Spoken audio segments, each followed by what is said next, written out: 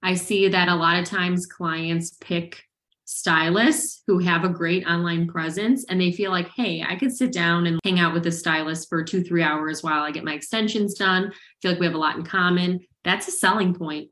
That helps people sit in your chair. So I think showcasing who you are is super important.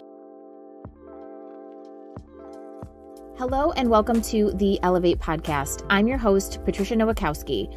I'm a salon owner, educator, mindset, and leadership coach that helps salon owners go from overwhelmed and burnt out to motivated and empowered. It is my mission to help you systemize your business, generate more profit, and create a career that you love. Join us every week to learn about the small shifts you can make to elevate your business regarding mindset, marketing, social media, business systems, and so much more. Welcome to the Elevate podcast. On today's episode, we have Megan, who is our marketing director. Megan literally handles all of the back-end things for my business, and she is a miracle worker. So I wanted her on today because I wanted to talk about some of the things that she does to help boost our business, to help get us more traction online, and also to help us drive revenue to all of the different entities we have inside of Opulent Beauty. So Megan, do you want to take a moment to introduce yourself? Absolutely. I am Megan Heurich. As Patricia said, I'm the marketing director here at Opulent Beauty Salon and Opulent Beauty Pro. It's been about 2 years since I've been in this role. And a little fun fact, I've worked for Patricia now for 6.5 years, I think it is, Patricia. But I worked my way through college, front desk. So I've learned a lot about the beauty industry being in the salon. And now it's super fun to take my marketing and communication skills and bring that to Patricia's business in a different way. So I'm excited to be on today's episode. So one of the things that people always talk about is outsourcing their social media. And I think the biggest struggle that a lot of salon owners have is a lot of social media people do not have the background in beauty. And I think having a background in understanding our industry is so important to really get a clear message across to future clients or, future employees.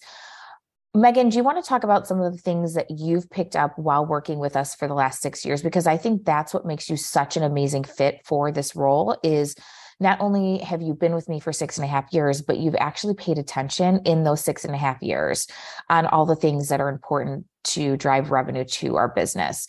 So if you had somebody who was looking for a social media person or a marketing director, what are some of the key elements that you've found in our industry that you utilize to actually build our social media?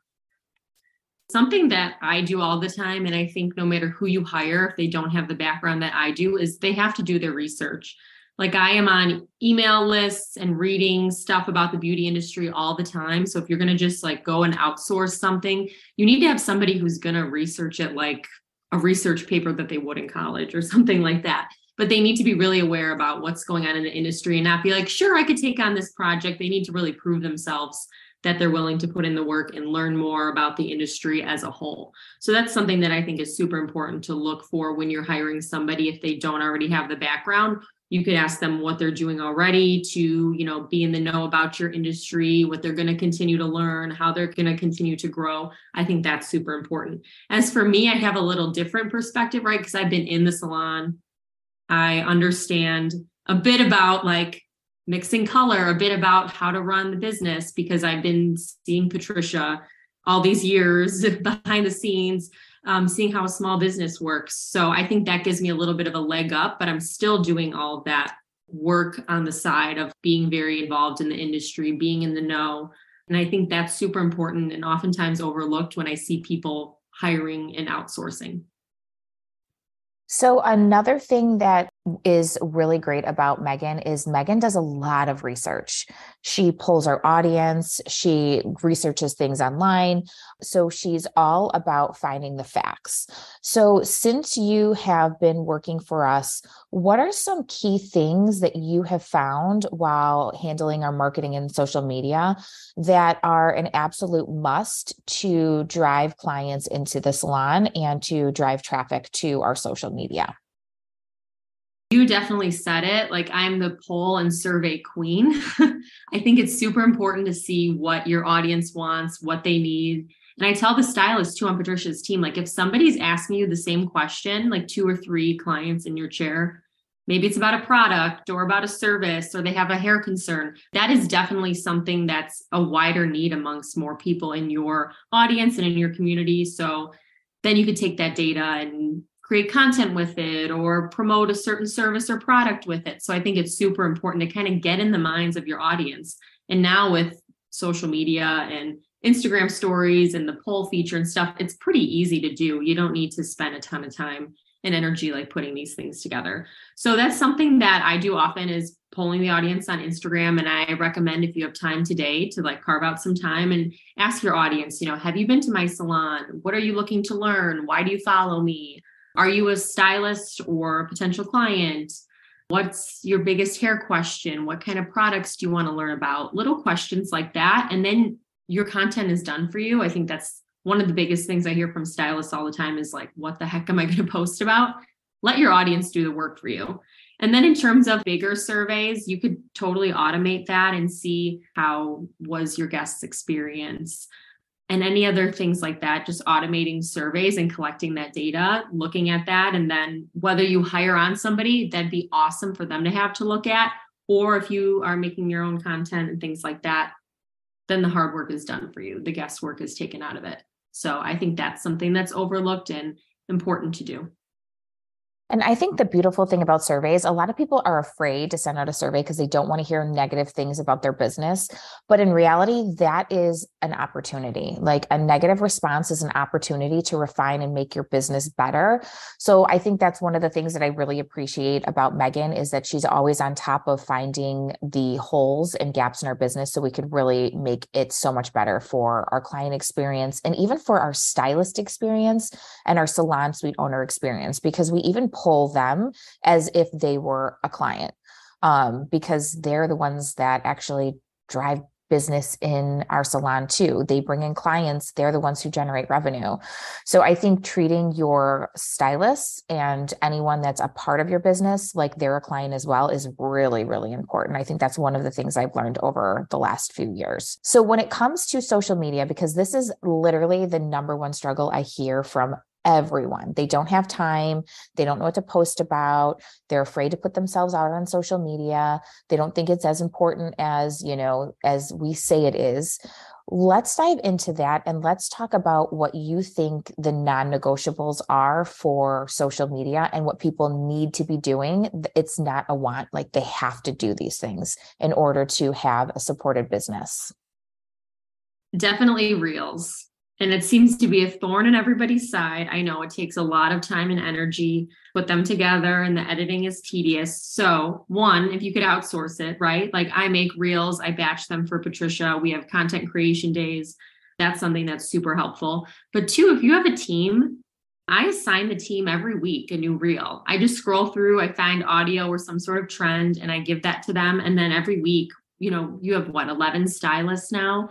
So that's more than one Reel per day. So instead of taking everything and thinking you have to do it all, sharing that work, whether you're going to hire somebody or you're going to assign it to your team. And then Patricia holds the team accountable and we have content that's easily put together with a group effort. It's not just all on one person. I think another thing I do is we use Band for communication inside of our salon, and it is a game changer. So we don't do any texting.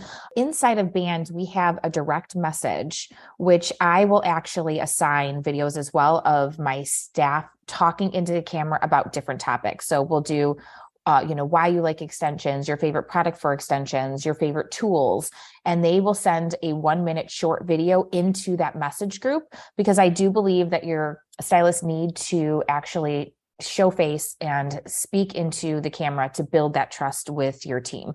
So Megan and I literally just collect content all week long, and every single week we ask them for pictures, and you can even use, standalone pictures of hair to also create Reels. So it doesn't have to necessarily be a video all the time, but I think that Reels is definitely something that has made a difference in our audience too. And then Megan, will you talk about how we got monetized for Reels? Yes, I'm not even sure exactly how. We just got a notification about it after we were consistently posting for probably a few months. And so now that's another way that we're able to earn revenue through posting. We're going to post reels anyway, right? So that's a pretty awesome perk that we now have. And it's even more motivating to get the team on board and that we can keep monetization status for us. So that's pretty cool too. And something that I think all salon owners should try to strive for at least, because it doesn't hurt to get a little bit of extra money if you're going to post on Instagram anyway for your business. If social media is a struggle and you are so organized and you are so great at automating, can you talk about some of the things that you implement to really make sure our social media is kind of done for us and that you're not sitting in front of the phone every single day trying to figure out what to post? You stay very organized and you really do have it. So it's batched and done, and then it automatically posts throughout the week. Yes, absolutely. I think that getting ahead on content is super important, no matter if you're a stylist or salon owner, because life happens. People maybe get sick or life is busy, or you want to take a vacation and you don't want to be married to your phone. So I think it's super important to invest in or start using a scheduler service. We now use Meta Business Suite, so Facebook Business Suite, and it's free. And I think that the capabilities are pretty good. So if you're not ready to financially invest in something yet, then you have no excuse to get ahead on your content because Facebook Business Suite is free. And then something else too about scheduling your content. I really don't think you need to post every day. We post in our feed, like a static feed post every other day at least. And that's where we're kind of educational. We show hair pictures. We celebrate our team, right? If somebody has a birthday or a business anniversary, or they're going to raise their prices, we celebrate them in that way. Being sure that you're posting consistently, but not every day. And I think when you take away the everyday factor, it's a little less intimidating. And I recommend sitting down once a month if you could and just getting everything done for the month. That'll be a huge stress relief for you. Looking at the calendar, right? I'm always looking ahead and seeing what's coming up. Right now it's November 8th. So we have Small Business Saturday, Black Friday, the holidays coming up. So keeping that in mind and then scheduling things around what's coming up in the future, that takes a huge stressor off Patricia's plate and my plate, and we're able to stay super organized and on top of things. Also, one thing that I think a lot of people don't realize they can do, or they feel like they can't, is reusing content. You can reuse content and repurpose content that you've already had. 9 times out of 10, somebody's not going to see or remember that you posted something a month ago. So I think feeling overwhelmed and thinking you have to come up with new stuff every single week is something that is also really intimidating. So when you stockpile your content over time, you can go back from, 6 months from now and pull some of that content if it's relevant to your business today. So I think that's something like that is very, very powerful when it comes to really figuring out and planning your social media, is not overthinking it, not overcomplicating it, and reusing what you already have. We reuse stuff all the time.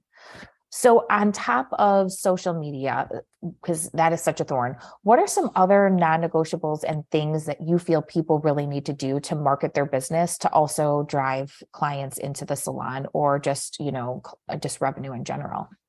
I think another big thing is just showcasing who you are online, that building a personal brand. I know, Patricia, you've talked about this a lot and you feel very passionately about this. And I think rightfully so, because especially in this industry, right? If you're a hairstylist and maybe you have the opportunity to move states, how are you going to restart your business in another place? If you have a personal brand, I'm not saying it makes it super easy, but it makes it much easier to build up that way versus starting from scratch and not having a personal brand and things like that. So showcasing who you are online, that's in the stories, showing your face, letting people hear your voice, seeing who you are, right? I see that a lot of times clients pick stylists who have a great online presence and they feel like, hey, I could sit down and hang out with a stylist for 2-3 hours while I get my extensions done. I feel like we have a lot in common. That's a selling point. That helps people sit in your chair. So I think showcasing who you are is super important. I know, Patricia, you've done a great job at that already for a couple of years. And I'm sure you could attest to seeing how it's built your business and your salon by not just posting about business stuff, showing who you are, letting people hear your voice, and learning a bit about yourself. One of the things, I'm in a group called Brand Builders Group, and they're amazing. If you are a salon owner, if you are somebody who wants to get into education, please sign up with this company because they are so strategic. They really know their crap. I'm not going to swear. But one of the things that they said is that when people feel like they know you, they trust you. So the more that you show online, the more likely they are to buy from you because they feel like they know you as a person. And I think that's so powerful. And since I've been in this group, I've really been showcasing more of, who I am, what my life looks like outside of the salon. And it really has helped build one, a closer relationship with my current clients because they talk about the things that I post, right? Two, it helps me build my coaching students because again, they feel like they know me and trust me. So you don't always have to showcase, what you're doing in the salon. You can show what you do in the morning, your coffee. Like these are all things that like make you you that are really going to help people really get to know you. And when people feel like they know you, that's when they feel like they really trust you. And trust is everything when it comes to making purchases, especially large purchases like, a program or, a big hair service. Or, even just like coming into your business, especially as a salon owner, people are more likely to spend with somebody's business who they feel like they know personally. So if you are showcasing who you are as a salon owner and somebody's trying to choose between your salon and another, and they feel like they know you more, they're going to go into your business. So I think that's really, really powerful and important. Megan, you also run our email list and you also do other things for the salon. So what are some other things that you feel are important to really help keep our business elevated? In terms of email marketing, I think that it's super important to keep in touch with clients that way. So we send out weekly emails and they're more lighthearted and fun. It's not always like book now, buy this product, right? It's educational. It's adding value to people's inboxes. So we send that out every Monday. It's again, celebrating our team, showing our team's face, things like that, depending on what's going on that week at the salon. So that's something that I do weekly.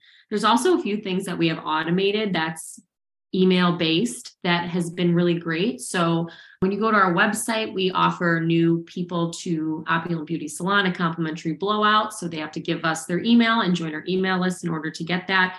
And that's something that I set up once and it's done.